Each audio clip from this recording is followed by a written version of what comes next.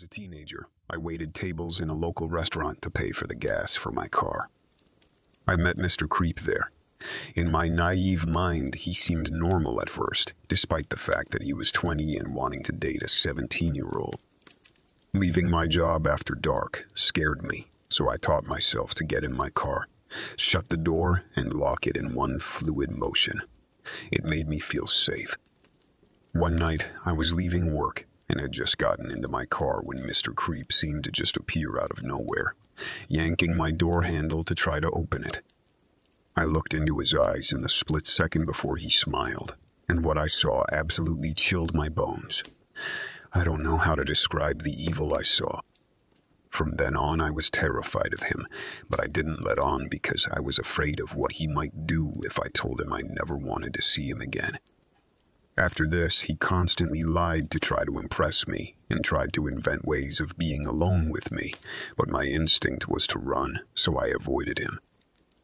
About 2 weeks after this incident, the restaurant got robbed, and there was significant evidence against Mr. Creep, just not the kind that allowed the cops to charge him. I sent all of my text conversations with Mr. Creep to the police chief in hopes it would help.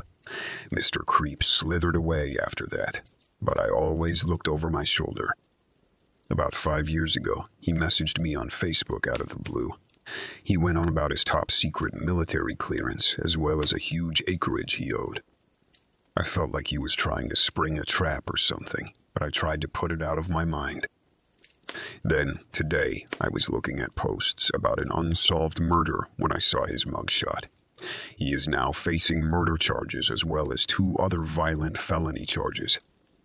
I am glad to know he's locked up, but so overwhelmed about how correct my instincts about Mr. Creep were. I escaped him. That's what I think, at least.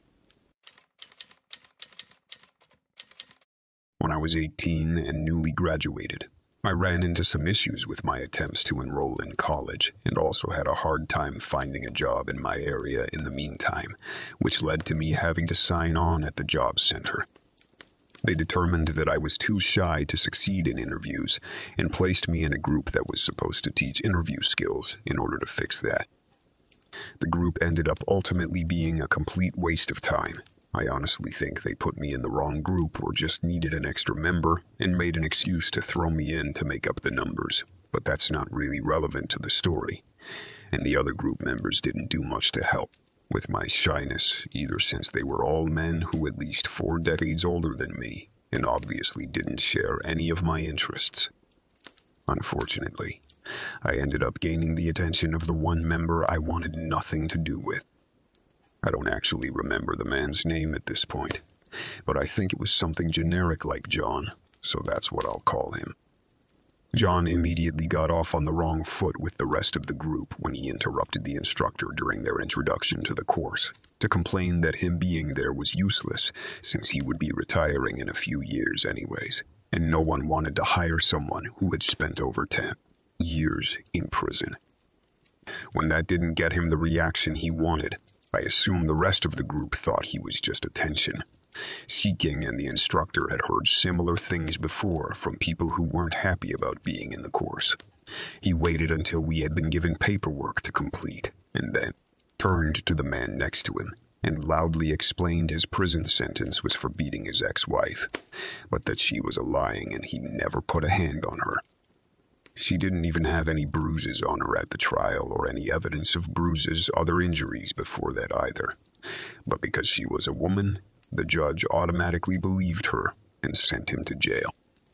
This immediately set me on edge. I'm not an expert when it comes to the law, but I do watch true crime channels on YouTube, and I have never heard of a sentence of over 10 years.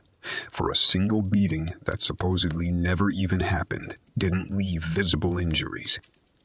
Either John was lying and had severely beaten his wife to the point of putting her in the hospital, or he had been arrested on other charges and was covering up what he actually went to prison for. I immediately decided I wanted nothing to do with him regardless of which one it was, and would avoid interacting with him as much as possible outside of polite hellos and passing him things if asked.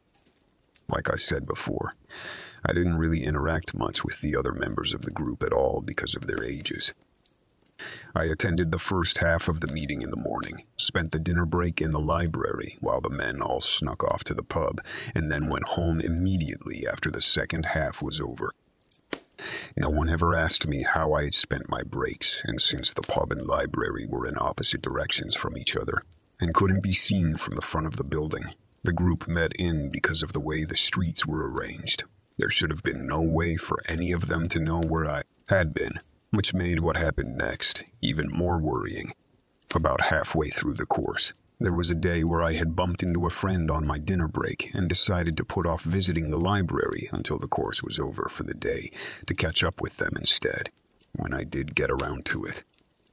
I spent at least quarter of an hour there before heading to the desk to check out my books and ended up being drawn into a conversation by the librarian, who had noticed I was checking out books related to a franchise he also enjoyed, and that was getting a new movie the next year. There were only a handful of other people in the library, so I didn't see anything wrong with talking to a friendly man around my age who shared my interests after 8 hours of boredom and paperwork.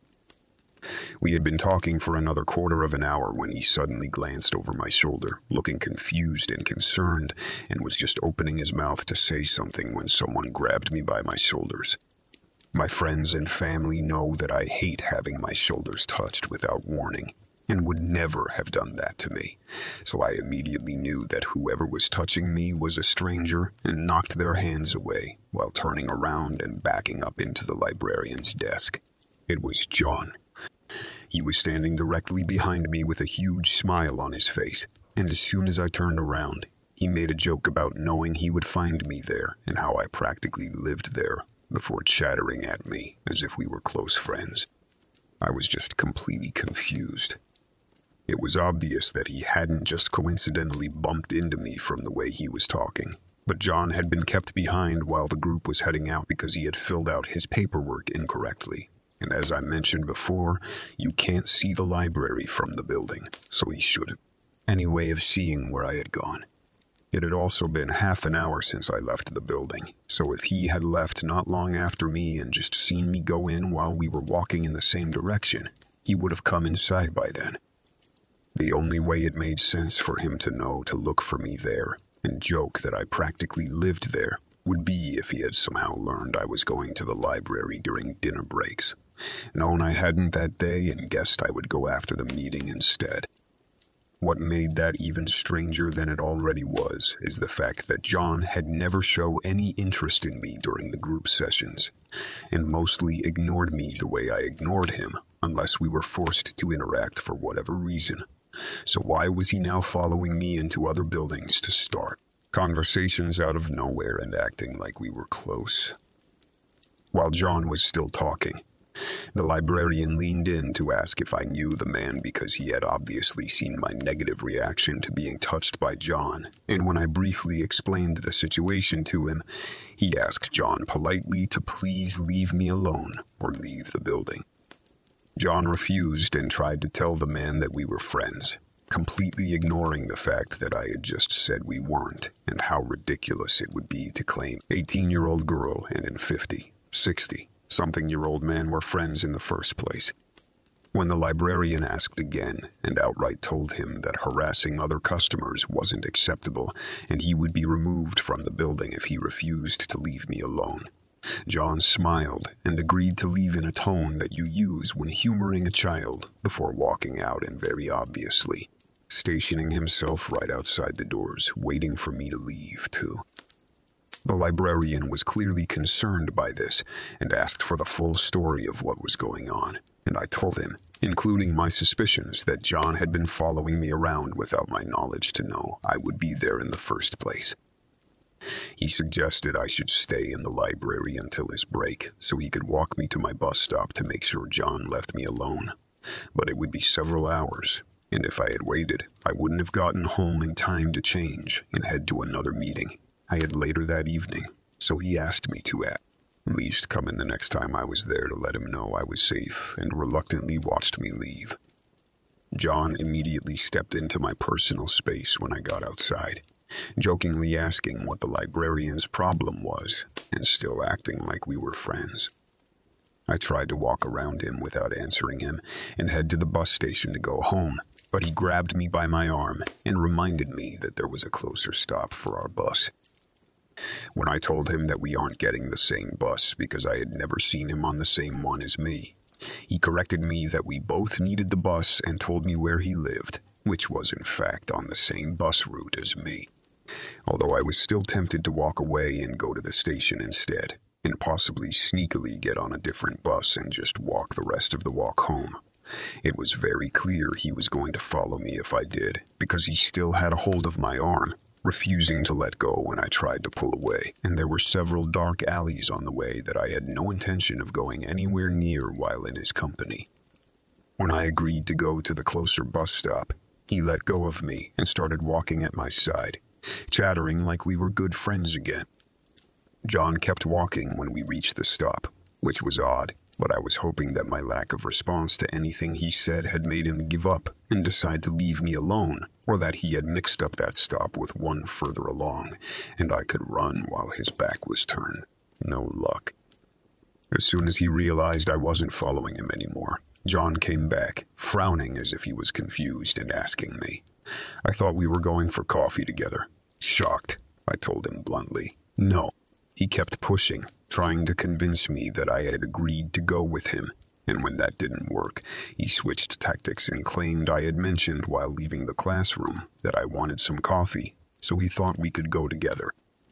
That was an obvious lie, too, since I don't drink coffee and told him so. John's only answer was to say I didn't have to get coffee and keep pushing me to go to a cafe with him. I firmly told him no, and apparently he took that as me not wanting to drink in public because he attempted to invite me to his flat. If that wasn't weird enough, he started telling me that if there is a naked girl on the couch when we get there, I'm not to worry because that's his 18-year-old daughter.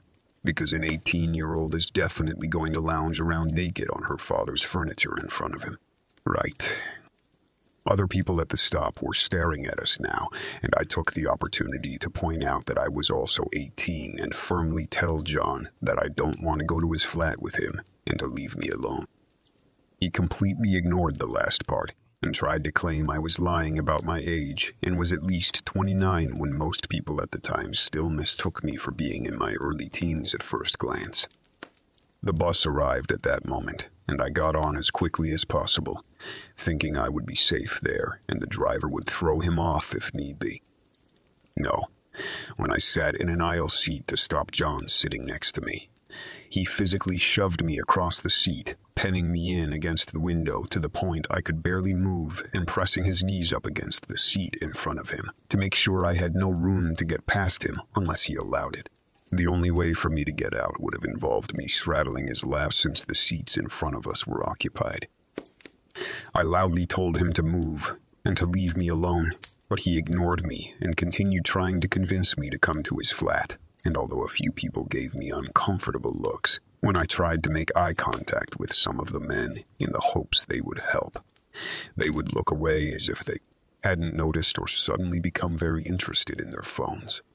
I spent the ride huddled against the window, trying to touch him as little as possible, and was ignored again when I shouted at him to stop touching me because he kept putting his hand on my thigh, as high up as he could get without directly groping me. No one did anything about it, but he stopped touching me after that. He had apparently also given up on convincing me to go to his flat that day, but when we were coming up to the apartment block, he pointed it out to me, physically turning my face when I refused to look, told me his apartment number and tried to give me a kiss goodbye on the cheek, which I dodged before getting off the bus and knocking on the opposite window to try and get my attention so he could wave at me.